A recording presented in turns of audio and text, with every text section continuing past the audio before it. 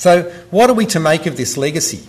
Well, I want to assess the predispositions, the leads he provides, the mode of inquiry and presentation, and his closures. The predisposition. The first one, and I suppose the one that I've found most useful as a researcher, is the notion of the power of paradox. If you really want to understand something, you've really got to identify what appears to be a prima facie anomaly in the data or a prima facie anomaly in the immediate problem before you. And by exploring what appears to be a prima facie paradox and unpicking it, you can really deepen your analysis of what's going on. By starting from the point that there's not an obvious answer, you create, if you like, a predisposition to thinking about things in a more creative way. But I suppose the second predisposition of Marx that I find most satisfying of all is one identified by John McMurtry, a Canadian Marxist. And he makes the very simple but important point that before Marx came along, none of the great philosophers ever had asked the question, why do we have to have the private property system we have? I mean, Aristotle, Socrates, Machiavelli, Spinoza, these are great names, but none of them ever put up there as one of the really big questions in life, why do private property relations have to be the way they are, and turn that into an object of intense scrutiny. This is probably his most profound contribution because it opens up a huge amount of space. And if I can just give an example of how this plays out practically. In the late 1970s, it was quite clear that the Western capitalist world was in deep crisis. We all know about the rise of stagnation, stagflation and the like. Because the Swedish labour movement was advised by essentially a Marxist called Rudolf Meidner, supported by Gösta Rehn, they were quite happy to say, well, we've done our best, we've run a really imaginative and creative Keynesian strategy, it's clear that this isn't working. Obviously the problem is the relations to production. And they said, what we've got to do is that the bosses are basically blowing the surplus, we've got to take it away from them, and we've got to have these things called wage earner funds. So they said to solve the crisis of the 1970s, we've got to have a tax on supernormal profits so that the surplus that is created by society is ploughed back into society in a sustainable way. Great idea. Unfortunately, the Swedish Social Democrats lost power for the first time in 50 years when they ran on this platform.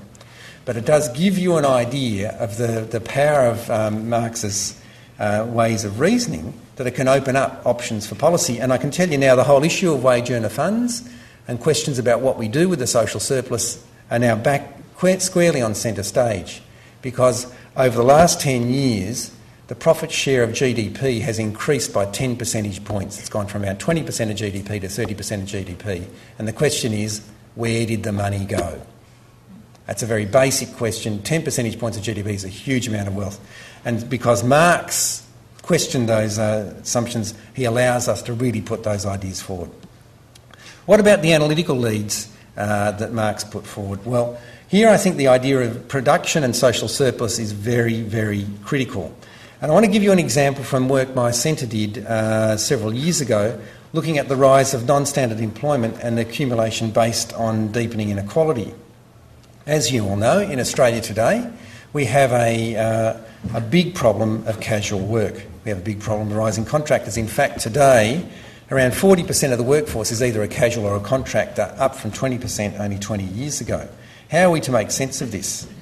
Well, Robert Brenner argues that one of the key dynamics at work in over the last half decade has been a crisis in excess capacity. When you have a crisis in excess capacity, you have basically a situation where the world can produce more than it can consume. The classic case is the car industry. The Economist magazine, not known for its allegiance to Marxism, has argued for many years, and this is going back at least 12 or 15 years, that the world car industry could produce a third more cars than it can sell. Right? If you want to get an image of it, you could shut down the entire US car industry and still have all the cars you needed. And that has continued. If anything, that problem of excess capacity in cars has got worse. And that is not just applicable to cars, that's in every branch of manufacturing, and you see it in services as well. In retail, there is more floor space for people trying to sell goods than there are people who are prepared to buy them. So this squeezes profits. Not only is there a squeeze on profits, there's been a redistribution in those profits. This is data that Brenner put together, and Robert Brenner, by the way, is that guy I spoke to earlier. He was looking at the movement from feudalism to capitalism in Western Europe. He thought that was a bit self-indulgent and said he should apply his immense historical talents to understanding the modern world economy. So he's got these data together. He argues that if you look at the distribution of profits in US manufacturing, and this is fairly typical across the Western world, in the 50s and 60s, 75% of profits were kept as retained earnings, 25% went out in dividends, and 0.1% went out in interest. By the time we get to the 1990s, 40% are kept as retained earnings, 36% go out as dividends, and 24% go out in interest. That's what a financialised capitalist economy looks like. Now, and remember, this, not only do you have the squeeze on profits with excess capacity, you then have the further squeeze on profits with the distribution of them away from retained earnings and out to the finance sector. How does that play out? Well, these pressures on firms mean that they are asking themselves all the time, how can we keep the show ticking over? How can we keep our workplace functioning? Let's think of a service station. If you're running a service station, you can't go to Shell and say, I'm having a hard time with my rate of profit, can you sell me the petrol cheaper? Shell will just give you a laugh. What's the one thing the service station owner can control? Their labour force. And this is where you see the major force behind the pressure to change employment forms. You see the rise in part-time work, and in particular you see the rise of temporary and permanent work. Sorry, the rise in temporary work at the expense of permanent work. But it doesn't end there. Change the structure of change the structure of employment and you change the structure of households. So whereas in the past we had an economy that was based on households with permanent labour, increasingly it's based on contingent labour, that doesn't just change the structure of households, it changes the composition of demand. So that we have a growing number of dual income households, which are often on permanent incomes, and a growing number of very weakly remunerated households which can't plan much for the future. And this then has a feedback effect because it puts further pressure on firms. Dual income households are income rich and time poor, and they will then draw labour in to try and solve that problem. And you'll have a growing number of time rich but income poor households that just can't afford to buy the basic goods they need. And that onward cycle of deepening inequality continues, and that's the cycle we're currently on. The period we're currently living through now is economic development based on deepening inequality. And that's been actively pursued as an active policy for the last 30 years. The end result of that has been the crisis we've been living through for the last 12 months or so. And Marx gives us the tools to work this out. Now, this is all spelled out for those of you who are interested in the introduction of Marx's contribution to a critique of political economy. And you'll see it has major echoes of Keynes's theory of effective demand. So, we've talked about Marx's disposition, we've talked about the analytical leads he offers. What about his analytical mode? This is the more academic part of the presentation. So for those of you who don't like academics, you can turn off now. But he had a very interesting take on how one conducts social science. And it was what would be called today pragmatic realism. He assumed there was a reality out there. He assumed that categories could be used for understanding that reality. And what was particularly useful was that he said you had to immerse yourself in the empirical. In fact, Richard Johnson says he had an immense appetite for the empirical. In fact, you couldn't get him away from books of statistics. They were called the blue books then. He spent a lot of time in the British Library just reading facts after fact after fact. And he would then use his categories to elucidate what those facts actually meant. So this is the flow that he would have. Immerse yourself in the data, conduct a historical analysis, a structural analysis, write it up and present it, try to validate it through practice, and then continue the research to deepen it. And so his works, when you watch them over time, evolve around that kind of cycle. For those of you who want to see more on Marx's method, there's an excellent essay written by Richard Johnson called Reading for the Best Marx, which spells this out very nicely. Now, I want to give you an example of how does this actually work. That all sounds pretty abstract, but I'm going to give you an example from applied research we've done in our centre. In the early 2000s, it was well known that there were skill shortages in the manufacturing sector, and our centre was approached to help the Victorian government answer the question, what are going to be the future needs of the Victorian manufacturing industries. And we put up a research design which said, well, to answer this question, we're going to have to get all the data we can possibly get. So we got all the ABS data on manufacturing. We also said we had to go out and visit workplaces, we had to go out and visit factories, and we had to interview workers, frontline supervisors and the like. If you like, this was our data and mercerisation stage. And as a result of this immersion in the data, we came out with these findings. The first one was the problem wasn't thinking about what are the future needs of Victorian manufacturing. When we actually talked to the frontline supervisors, they said, don't talk to me about what I need in 5 or 10 years' time. I'm having difficulty reproducing the skills I need tomorrow. And a dynamic had emerged, and we documented this quite exhaustively, that margins were so tight that any capacity for quiet time to develop skills had been driven out of the system. And this had led to a logic which was akin to farmers eating their seeds. The generation of managers that we have today are relying on the skills that have been bequeathed by an earlier generation. You can do that for a while, but like a farmer who eats their seeds, you've got nothing to follow up.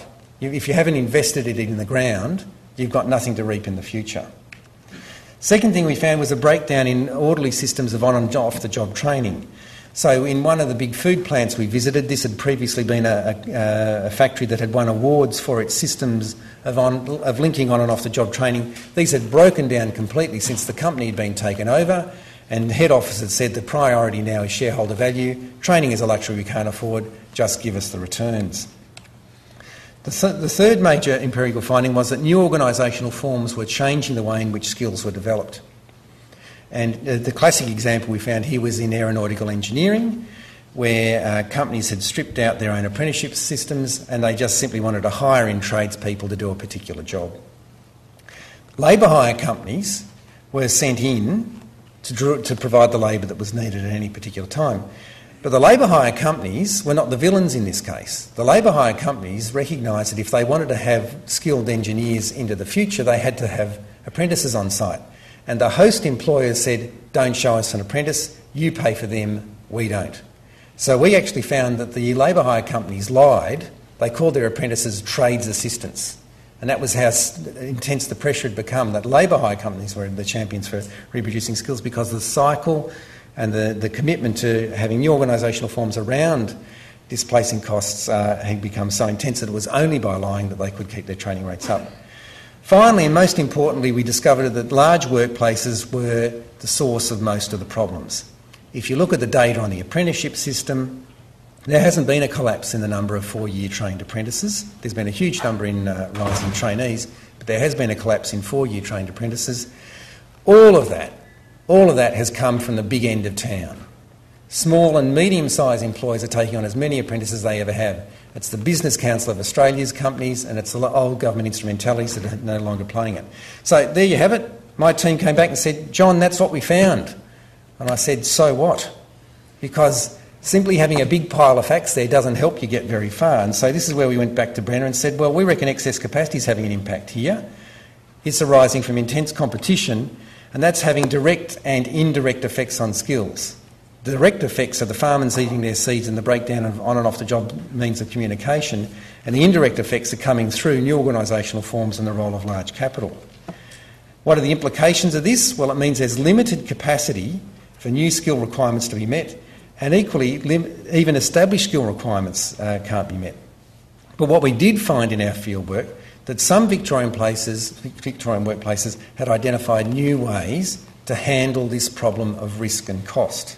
And the classic example we found was in group training arrangements where companies had got together and taken collective responsibility for apprentices. So if one company could not keep the apprentice fully employed, they could share them with another employer, and in that way keep the overall training rates up in an industry or a region going, even though at any one point in time no one employer could guarantee continuity of engagement for 4 years. So having identified this cycle, we said there are 2 scenarios possible. The first is the dynamic of farmers eating their seed could continue, and you would basically have a downward steady slide in manufacturing. We were writing this in 2002. Unfortunately, scenario B has appeared to prevail. It was, however, not the only one that was possible. There could have been an upward spiral where you would have a turning of the tide by building new training capacity and modernising existing capacity, and that way you could renew and revitalise growth in manufacturing. Now, that's all a long way of saying you can use Marx's method of using abstractions to make sense of deeply empirical data to make sense of what is otherwise a quite confusing and bewildering story. What about his method of presentation? Well, it's very important to reflect when you read Marx, and particularly if you have a look at Capital, it's actually a remarkable text to read because, call me a bit of a tragic, but I look at footnotes. I mean, Marx's footnotes are like no one else's one's ever seen. There's footnotes in raw Greek, in Latin. Now, this isn't Marx being a show-off. When I first read it as an undergraduate, I thought, boy, what an egghead. No, but what Francis Wheen argues, and it's a very profound point, that he wasn't a show-off. He was smart and he was arrogant and all that, but he actually wasn't a show-off. What Marx was doing, and he actually mentioned this on a number of occasions, he would not release his text Capital, and it was 20 years late to the publisher. Let's not forget that. It was, they were very patient publishers. He said, I'm not going to release it until I've grasped the artistic whole. And this is something really important to keep in mind because Marx is often talked about as a social scientist or as a politico, but he actually wanted to grasp capitalism in its totality, and he used every mode of human understanding to do that. And that included literary appropriations of reality. So you'll see references to the ancient Greek legends. You'll see references to German and French and English literature, as well as the classic political economists and the like.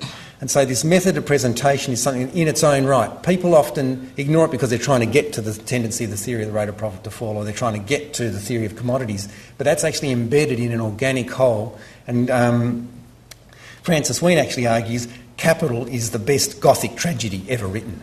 So, now that's a big call, but I think it gives you an insight into what the genius of Marx was. Now, the downside. What are the analytical closures? There's absolutely no doubt that Marx did have some problems, and most of these were a kind of technicist or reductionist view of tendencies within the system. And this is the problem he shared with liberals of the time, Adam Smith especially. There was a notion that as capitalism evolved, it was going to have a fairly almost mechanistic evolution, which was going to completely fragment and destroy coherent skills, and humans would simply become little ants in a huge machine that Marx called capitalism. And Adam Smith, in the opening pages of The Wealth of Nations, explores the pin factory. He talks about the 18 different operations that are underway. And this was seen as an inevitable but necessary part of human progress. Now, this is an incredibly limiting way of looking at how human society evolves, and it means political and economic leaders can ignore all kinds of degradations in the place of work, because if it's all in the name of progress, we're all going to get better in the end. Now, it's been quite convincingly shown that this common problem in Marx and Smith is one that can be overcome by making the simple distinction that the technical division of labour does not have to correspond with the social division of labour. And if you want a very crystal clear example of this, think of a car that is produced in Japan and think of a car that is produced in Sweden. They're both cars, but they've been produced under completely different social relations of production. If you look at a Toyota that comes out of Japan, only 15% of the value added in that car has actually come from Toyota. The other 18%'s been the other 85%'s been subcontracted in. When you look at the European manufacturers, a far greater proportion of them is put out by BMW or Mercedes or Volvo. It's actually done in-house as part of an integrated production process. Also important in this regard is Richard Biernacki's written a very famous book, or very important book, called The Fabrication of Labour.